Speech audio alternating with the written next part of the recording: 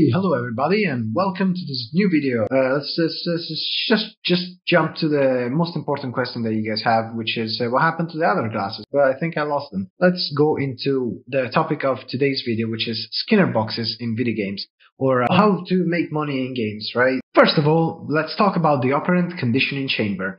Following the work on behavior conditioning initiated by Pavlov and Thorndike, researcher B.F. Skinner hypothesized, built, and tested what is officially known as the Operant Conditioning Chamber. Such device, colloquially known as the Skinner box, which you may remember from many video games, is devised to achieve behavioral conditioning through a series of reactive responses to naturally occurring behaviors, often driven by curiosity. Behavioral conditioning, well, let's define that, right? What's behavioral conditioning? Behavioral conditioning is naturally occurring behaviors, right, that are usually spontaneous forms of curiosity.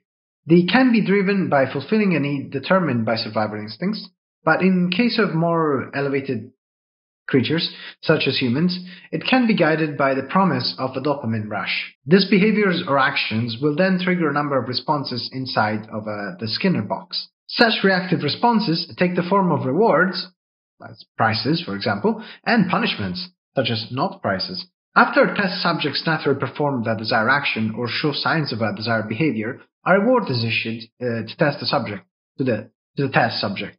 On the contrary, if an undesirable behavior arises, a punishment is issued to slowly but surely alter the behavior of the subject into becoming conformant with the desired one. The game that will be used as a reference example is Brawl Stars, a multiplayer competitive game that displays all the hallmarks of a Skinner box, and as such is perfect for this analysis. According to Sensor Tower, the app generated just in this month like $18 million on Android and iOS respectively. You can find the links below. It may be different depending on when this month is. These earnings will be shown to generate from behavior modeling performed by the game and will be explored in the following minutes. Let's open up with something really easy to get, right? Operant conditioning, or how to change the behavior of a subject by use of positive reinforcement. To quote Wikipedia, an operant conditioning chamber permits experimenters to study behavior conditioning by teaching a subject animal to perform certain actions, like pressing a lever, in response to specific stimuli, such as light or sound signal. When the subject correctly performs the behavior, the chamber mechanism delivers food or other rewards. In some cases, the mechanism delivers a punishment for incorrect or missing responses. Such conditioning can take various forms and can be performed using different reinforcement types, which in the following minutes we will explore what those are and how they can be used in the context of video games and gamification to induce desirable behaviors and thus generate money from such behavior. First of these reinforcement types that we're gonna have a look at is called the fixed ratio reinforcement. A prize is awarded after a progression system has completed its cycle. This allows for two states inside the player's brain. 1. Frenzy. 2. Exploration. The frenzy state grows according to the inverse equals square law, which is the same that regulates gravity and planets meshing together, and can be calculated by how close a player is completing the progression cycle. The closer they are, of course, the more the frenzy is frenzy. Knowing that there is a prize awaiting just a few points away, the player will more likely place just another game to grind the progression cycle and restart it, getting a burst of dopamine in the process. If the points needed to complete the cycle can also be taken away, in the event, for example, of an undesirable behavior, for example, you lost a game, the player can be kept in this state for longer. See, edging on that, on that dopamine burst. It is advisable, though, to take away significantly less points from a loss that they can be achieved from a victory. Part 2. Exploration. The exploration state begins when a progression cycle is completed and there is no impending need to grind. In this state, the player is not thinking about the progression cycle as it is far away from completion. As such, the player is able to explore the other type of addicting exploits unknowingly, of course, but this will be discussed further later on. During the exploration, the player is more likely to pursue other micro-progressions or just to explore the game at their own leisure. Let's now see what this looks like in a practical example.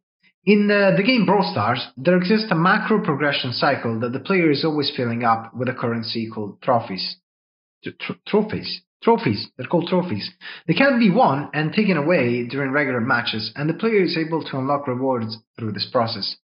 Trophies are extremely easy to grind in the beginning and exponentially harder to after a player has sunken enough time cost into the game. As a secondary currency, we find tokens, a currency that can be won by completing quests and leveling up characters. This introduces two new progression cycles. The macro progression of the season, a minified version of the trophies fueled progression we talked about before, in which an exponential number of points is needed in the same pattern as before, but it resets every few weeks, giving the player the same dopamine hit as they experienced during the beginning of the game when the trophies were the main goal, and also the micro progression of each character. By winning games with a character, the player can unlock tokens. If the character levels up, following the same curve described for the other progression cycles. In this way, the player is constantly kept in the following states: trophies-related frenzy, that during downtime is filled with tokens-related frenzy, that during downtime is filled with character-related frenzy, that during time is filled with the exploration of the game. In Brawl Stars specifically, the exploration state is very rare, as there is always a progression cycle to complete at hand for the player to grind. Nonetheless, this is not the end of our own exploration of these exploitative systems, so let's have a look at something else. Variable ratio reinforcement. Part 1. A prize is awarded to the player, keeping them in a state of subtle gambling addiction. Before we can talk about this type of behavioral conditioning, though, we have to take a brief detour in the definition of what we have so far unspecifically called the prize. In games of this nature, there will always be a number of elements that the player will want to acquire. These elements can differ in visual, sound, and practical use, but will eventually always find themselves in one of these following categories. Currency or item. Currency is not necessarily something that is used in shops to acquire items, but it can also be the fuel of the progression cycle. This will be better explained in the example afterwards. In any case, currency is the most basic form of reward a player can gather after a game. As a small reward, it is predictable and often inconsequential in the grand scheme of things. It is, though, necessary to acquire currency to fuel the progression cycle and to purchase items in the shop, but the player will only think about it if they are in a frenzy state. Items are the reason players come back to the game. They are representative of the sunken cost and act as an inherently worthless but artificially awarded value in the game. It may be that an item comes in the form of a skin of a character, a weapon, or emotes in a multiplayer game, granting it inherent social value and thus generated value within the game itself. Or it may be that the item is the character, a weapon, or an element of the game that is unattainable by means of direct purchase, granting such items an inherent value to the high demand but very low availability. Following the example on the real-world diamond, an item can have a value inside a game world that is perceived as high and therefore is also perceived as worth pursuing. Now that we settled that, let's go into variable ratio reinforcement, part 2. Having defined what can be granted as a reward by completing a progression cycle, we can now better understand how this kind of behavioral conditioning works. So let's get into the mystery box. At the end of each cycle, a player will always be awarded a prize. But the prize is never going to be naked, so to speak. The prize will always be contained in a mystery box, a gambling-inducing container that the player will have to voluntarily open and that will contain various different types of prizes in different amounts. Knowing that inside these boxes we can find prizes of different nature, we can now understand that if an item is unobtainable by direct purchase and is found randomly in these boxes, we can then grant the player that feeling that any box could be the one. It goes without saying that this kind of reinforcement, layered on top of the previous one, creates a strong infrastructure of entangling systems for the player that is very hard to get out of. It is also worth noting that the voluntary nature of the opening action creates anticipation in the mind of the player. This can lead to the possibility of hoarding a lot of mystery boxes for the purpose of having an extended dopamine rush, or by opening them immediately to achieve a similar rush by reaching a sense of pride and accomplishment for having completed a progression cycle. Let's have a side note on gambling here, shall we? This reward system lightly treads the line of gambling, as you may imagine.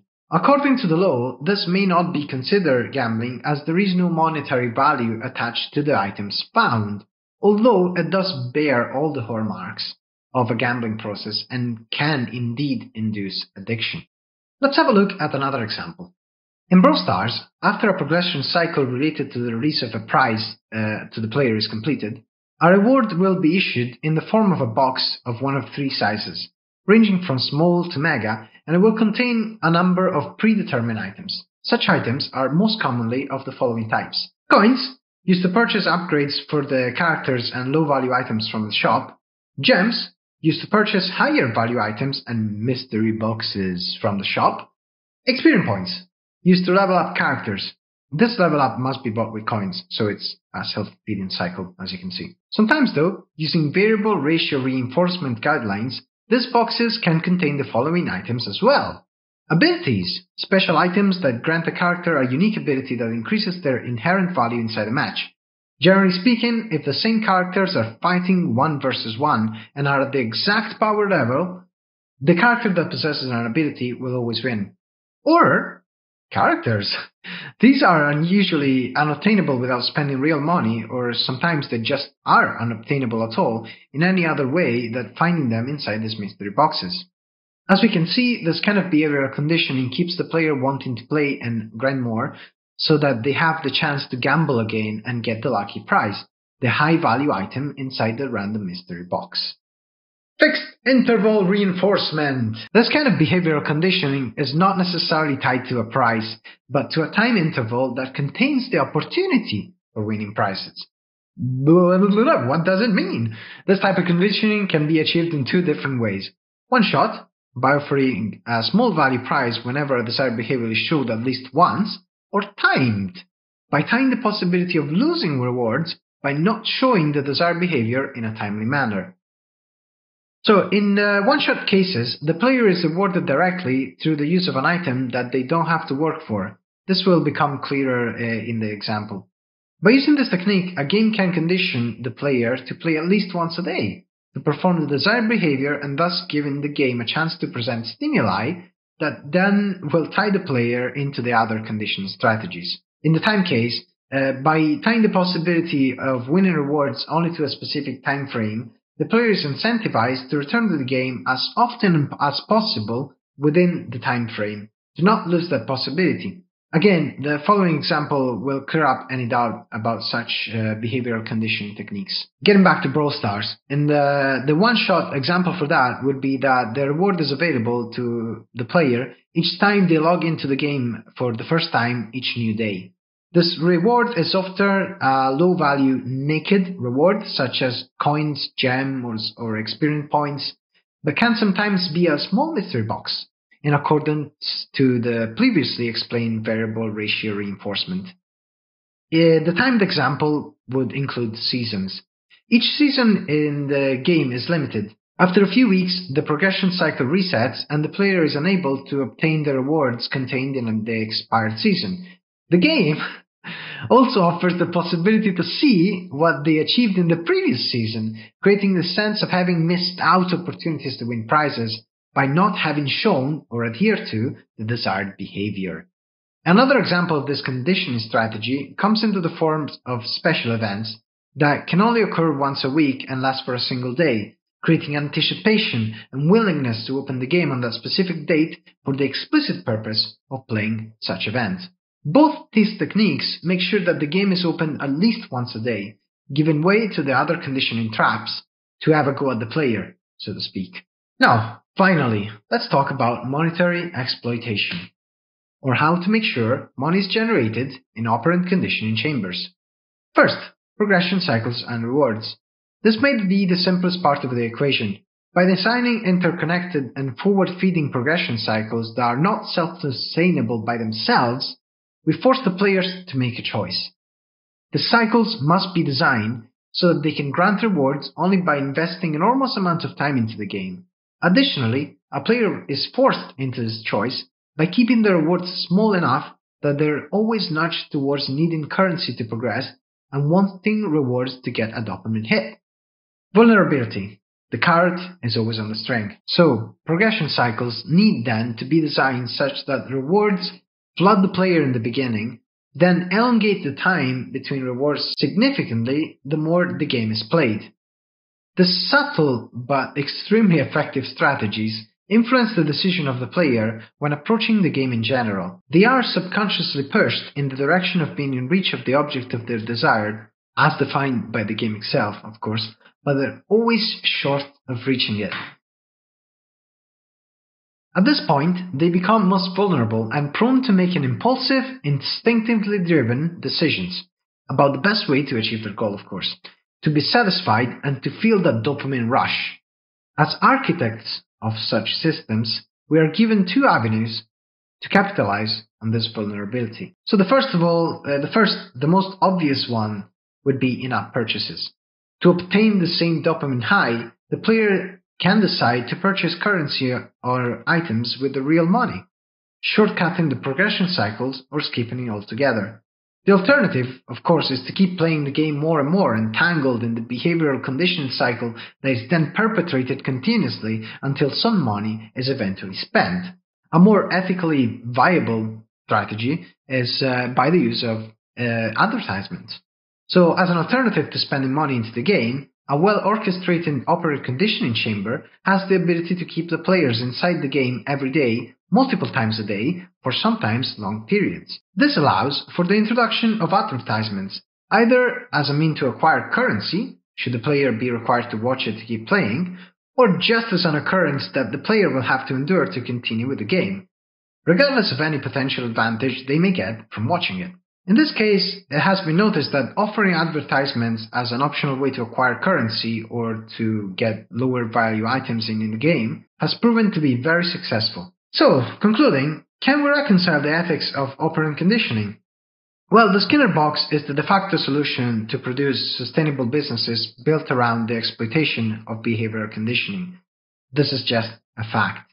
And even if the ethical implications are so great to be impossible to ignore, it is not absolutely irreconcilable that a high-quality game that also sustains itself through the use of such devices and conditioning can indeed be created. Thus said, it will be inherently exploitative and as such ethically questionable. Notable further analysis, not all boxes are made equal. Although we have only taken into consideration a multiplayer game, it's worth pointing out that results can be achieved in single-player games as well. If one were to speculate, the takeaway could be that if the box inside which the game is contained, if well built, allows for any game to be contained inside it and still be somewhat profitable. I will just give you a list of examples down below in the description of the video. Notable examples are as follows: New Star Soccer, a single-player game about managing a football star. New Star Manager from the same developer, single-player game about managing a team. I know, very imaginative. But that's why. Duolingo, which is not actually a game, but is a gamified tool to learn new languages. Now, I know this was a very different video than my usual shtick, but then again, I don't have a usual shtick, and this is why usually my channel doesn't go anywhere and YouTube doesn't like me. But here we go. This is a very nice and cool analysis that I wanted to do on operant conditioning chambers. And it is very important to know these things if you're going to be a game developer and plan to make any money out of your games if they don't sustain themselves on a premium model, but they're going for a freemium model. This stuff works for mobile games, but it has to be proven to work in console games. Look at, Call of Duty, look at fucking Star Wars Battlefront 2, the new one, not the old one. And actually, it was the first one. But whatever, you get what I mean, right? And I hope you enjoyed it, and I hope it was very useful to you. I will link the article that I wrote, my script, so to speak, in the video description below. And I hope you guys enjoyed it. And well, that's it. Bye bye.